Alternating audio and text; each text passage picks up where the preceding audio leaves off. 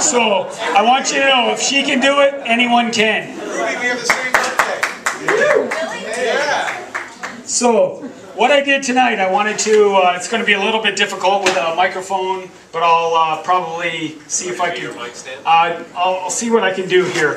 I wanted to just quickly show how are we going to do worm composting really cheap, really easily. Okay, as I mentioned, there's a whole variety of different ways to compost. Some of them are safer than others.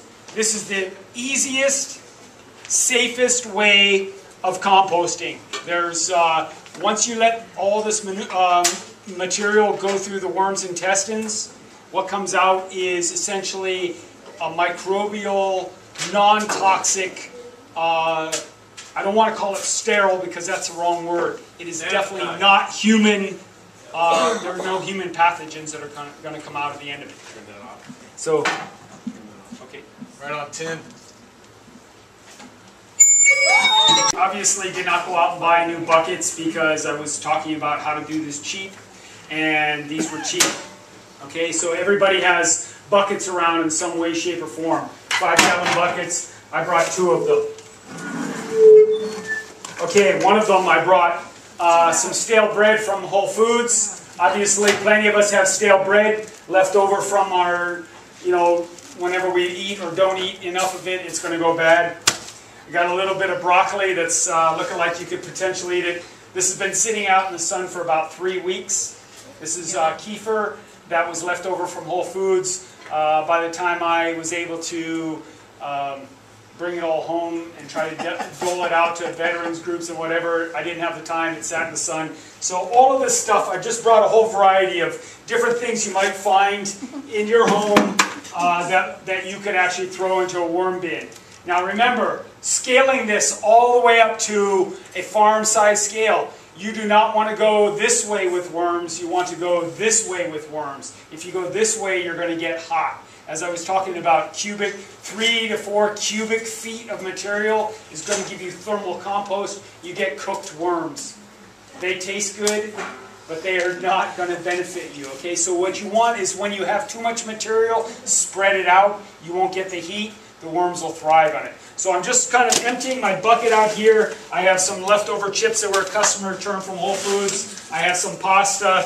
I have a number of different yogurts and some apple and an explosive grapefruit juice. And one more yogurt and a cucumber. So what I want to do, first of all, really quickly and easily, and this is why the demo is going on. Whoop.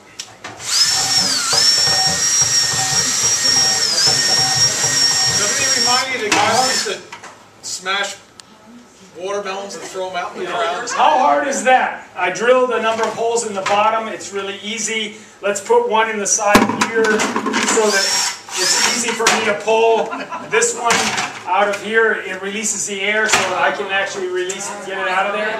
Okay? There's a reason that I want. Okay? So there's a reason I want one that has not got holes in the bottom. As you're doing this, there's going to be plenty of liquid that goes through.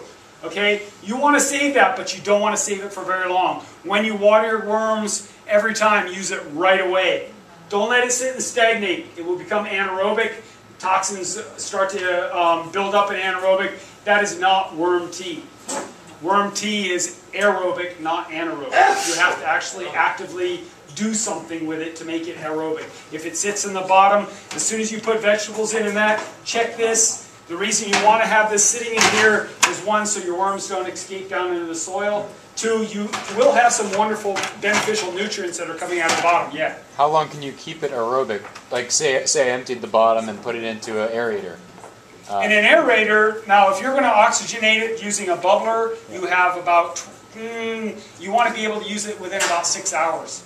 Okay, wow. You want to be able to oxygenate it for no more than 15, and there's a whole nother, Ryan did a whole nother thing on compost tea. That's a whole nother thing that I don't want to get into today. All I want you to know is that worm tea is not the material sitting at the bottom of your worm bin. That's anaerobic, and do not let it sit there and use it on your vegetables. I will tell you, you will end up with problems. So you want to end up using this material right away. So as we put this in, we're going to layer. And I brought in materials you would have commonly in your farm or your backyard. You can get shredded paper galore down at MCC. I went down there one day by their office, and I picked up probably 17 garbage bags worth of shredded paper, and that was 2.5 years ago, and I'm still using it. You can get shredded paper galore. Now recognize some shredded paper has dyes and things that are not the greatest for organic certified, so you want to really be judgmental about the type of material you're going to use as your base material. I took some grass that came from my yard. Okay, I'm putting that down as a base layer. All right, and then I want to put in a little bit of water. Here's where your water is going to drain through down into the bottom. Obviously, this isn't worm tea yet. I'm going to take some scrapings, and this is where I wanted to really emphasize. This is why I left them here. I have the turkey tip. Did I mention? Wait a minute. There's meat there, isn't there? Yeah. Did you see me put that in? Yeah. How many of you have ever read that worms don't eat meat? How many of you want to believe that that's bullshit? Okay? Worms eat everything that was once alive. So I put banana peels, a bay leaf, stuff left over. I want everybody to recognize this is where your scraping should go. If it's not going to chickens or pigs or whatever, it should be going to your worms. All right? That's why I did this little demonstration. You're talking about earthworms? I am not talking about earthworms. Earthworms are an entirely different bear. I want compost worms. Red wigglers, you cannot import them anymore. There are thousands of them here on this island. No, millions of them here on this island. You can get them from people who are growing them right now. I don't sell them. I just give them because I want people to start doing it. It is the safest, easiest, mindless way of doing compost. How many people have heard that you can't do meat or dairy in worms? Plenty? All right. See that? That's dairy, right? And you get 5 cents back in the bottle. All right. How many of you have heard? Yeah, you know you can put bread in, right? So you can do that. We'll put some bread in there. All right. Do you notice I'm not really being particular in the way I'm doing this? I'm just kind of throwing it in here. Why do you think I'm doing this just kind of half-assed? Because you can do it half-assed. Right? Worms will be half-assed. I brought in some, this is a recycled mushroom container from Costco. I thought, perfect, this is a great way to transport worms. And actually I have a roach in here too, which is also nice. That's going in. It'll either be a participant in the composting or somebody will eat it. And whether you believe it or not, there are tons of worms in here. They're compost worms. Now I have huge 250 pound to 300 pound tubs of worms going, 6 to 7 of these. And now I have dead mongoose in my pile. Within 1 week, that mongoose is gone. You cannot even see the mongoose. You don't even know it exists. So, bam, shoot it with a pellet in the trap. It goes right in the compost, and it's dead, and it's composted. Okay? Don't waste this stuff. Nitrogen, all of life is about the struggle for nitrogen. Not about sex, not about oxygen, not about anything. The struggle for more nitrogen. We need nitrogen, damn it. And we can't get it. What are we breathing mostly? 70% nitrogen. Do we use it? No, it's benign. It doesn't do us a damn bit of good in a gaseous form. As soon as it goes into a liquid form or a solid form, we can use it. Either our plants use it or we get it in some way, shape. That's the way we build muscle. That's the way we actually thrive. There's plenty more to it, obviously, but nitrogen is the building block for life. So that's what we were wanting to establish here. So I drilled just a few holes in the bottom. There's a milky looking liquid down on the bottom. No big deal, it's just starting. So then I'm going to put a little bit of rice cake in here, because this was something that was a customer return at Whole Foods. And I don't know how many of you realize that I compost all the meat, fish, dairy, and produce out of Whole Foods grocery store and make a huge volume of it to create a high quality organic compost coming out of it. So there you have. Now obviously plastic, you can throw it in there. But they're not going to eat it, so don't put it in. But you will find that there are shreds of it in there. I don't care. You know, you will find tags of all kinds of different variety of things from all the fruits and vegetables that I get out of Whole Foods. You'll find them in there. The worms are not going to mess with it. One of the things you do want to do, eggshells are excellent. Smash them up. Don't just crack the egg and throw it in your thing. Take your hand, do it in, throw it in there, wash your hands off afterwards, but they will love it. Coffee grounds, all of the major coffee stores nowadays, they give grounds for gardeners. That's like worms on caffeine. It's phenomenal. Okay? So I'm throwing in a little bit more here. A little mushroom. I really like to put mushrooms in. It's just a conceptual thing for me. I like the idea that there will be some sort of spores, fungi in there that basically allows there to be a more diverse organisms within a compost. So I really like that. And stand back. Uh-oh. This 11, 12. Okay, that's grapefruit juice. So remember, worms, the biggest problem with worms is that they're a living organism that need to actually have shade as if they were underground. So you have to actually simulate their their environment that they live in. So yes, we're creating a nice dark environment for them, but if you put this out in the sun, you put it in your car, it's going to kill your worms. So you need to put this in a shaded area. Yes, you can put this in your kitchen, but then you really might want to reconsider whether you want to put meat in. Meat, there are times, and I will tell you, very short periods of time, when you might get some small rot odor.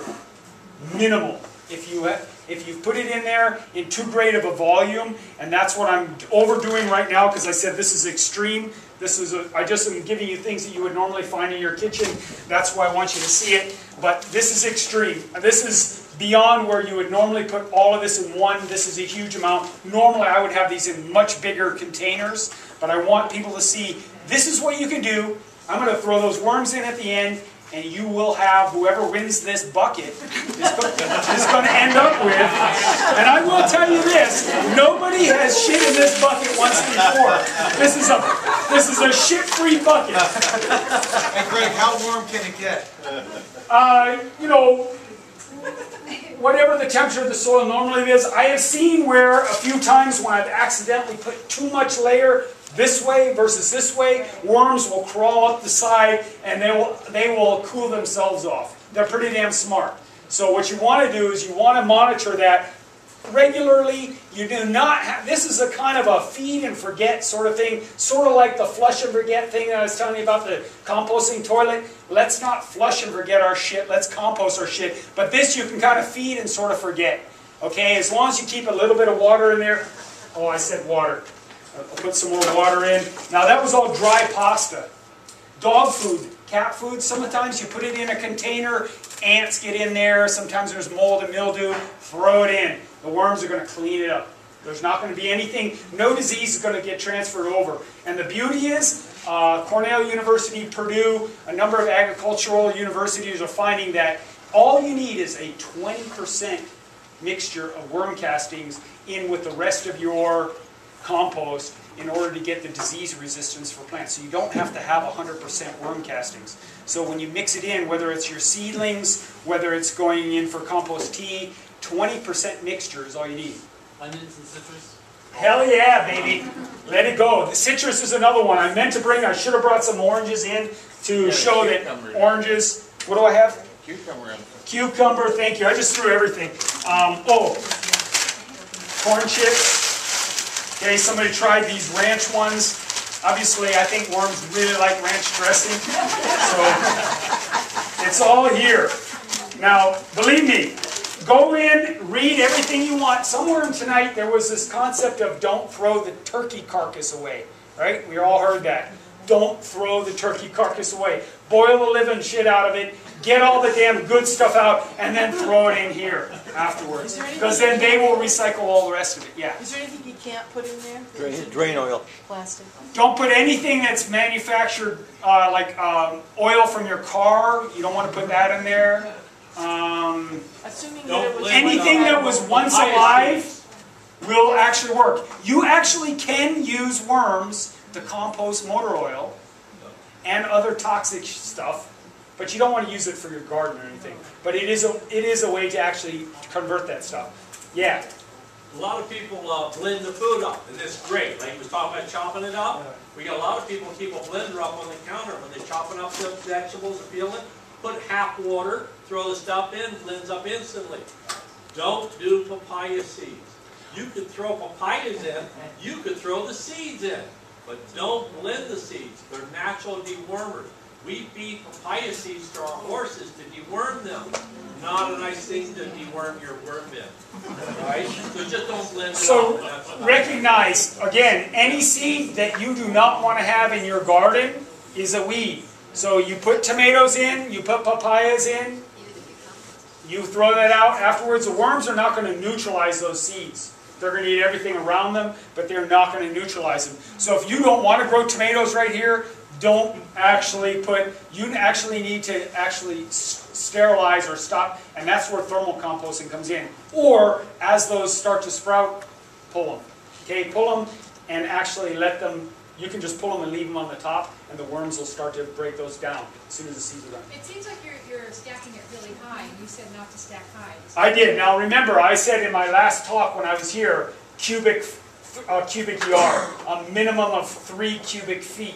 That's the absolute bare bones minimum. I think I made the reference to going to Alaska with a t-shirt. You wouldn't do that in the wintertime. You want to have insulation. Same concept for a pile of thermal compost. You want to actually build a pile up so that it actually retains the heat of the respiration of the microbes. This isn't even remotely coming close to that cubic 3 feet. So when I'm saying you start getting some of these bathtubs, or I've seen people use watering tubs for horses and stuff, using them because you want big scale, that's fine, but you want to keep the layers, as you apply food, you want to spread it out. Don't build it up too tall.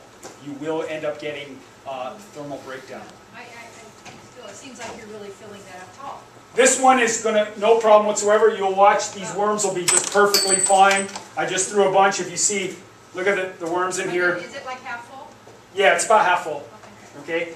And then if you want, because of this particular one, I'm not going to do it because we're in here. You can see some liquid still dripping out. There is a lot of liquid in the bottom. You're going to find if you get in there and you look at this and it looks too dry, every once in a while come down, give it a little watering. There's plenty of water in all of the vegetables and fruits you're going to throw in, so there's plenty of liquid. But you don't have to mix this, you don't have to cover it, you don't have to do anything. You have to cut that apple up. Nope. You could. You could mix it in a blender. I have a Vitamix. You can frappe all this stuff up, make it beautifully homogenized. You can do it, the worms will love it because it'll be much easier for them, but you don't have to do any of it. You can do this. Forget. This is a flush and forget kind of system. How long does this take to It totally depends. How many? What's the number of worms that are in your thing? Now I put in a handful that I took out of mine. My worm bins right now, the surface is moving. I have so many worms in there. Okay, so I've obviously created an environment that they love. This is going to happen here. It doesn't matter whether the pasta is dry. Most of the stuff that's cooked you throw to your chickens, whatever, but anything, if you don't have chickens, you don't have any other animal, boom, throw it to your worms. Don't waste this stuff. This is primo stuff. What about adding a little bit of earth to the mix? Do you do that? Sure. Again, like I said, this is easy. You can add azomite, you can add compost, you can add all kinds of things. The worms don't care as long as you create an environment that simulates their normal environment. dog poop? Dog shit will work, no problem. I don't like the word poop. I like the word shit.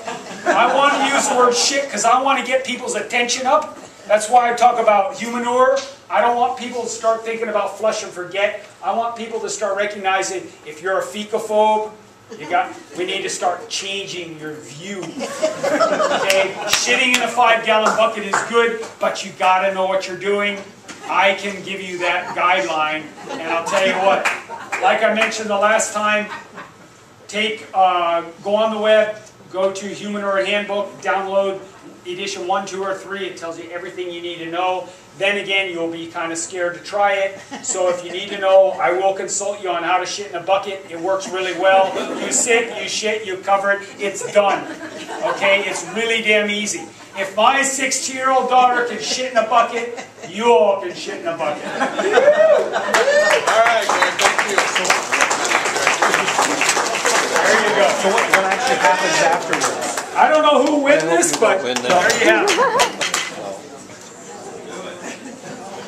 So how long will it take that bucket to be ready? Well, I'm going to keep adding to it, or whoever wins it is going to keep adding, so this could take you a couple of months. Remember, this is not thermal composting. Thermal compost is the fastest way to break things down, but it's also the most tedious and most, the one that you have to actually have the most knowledge on. Okay, so the reason I'm teaching this, it's really damn easy. You can't screw this up unless you drown them or you dry them out. But other than that, you're good to go. Okay, you know, wait. How do you get them out? Wait. After the meeting, we're gonna get done, I wanna get done through all the raffles, and then you can talk to Greg, okay? Yep. He'll be around to answer any questions you have. There you go. Greg, thank you so much, You brother. bet. Way to go.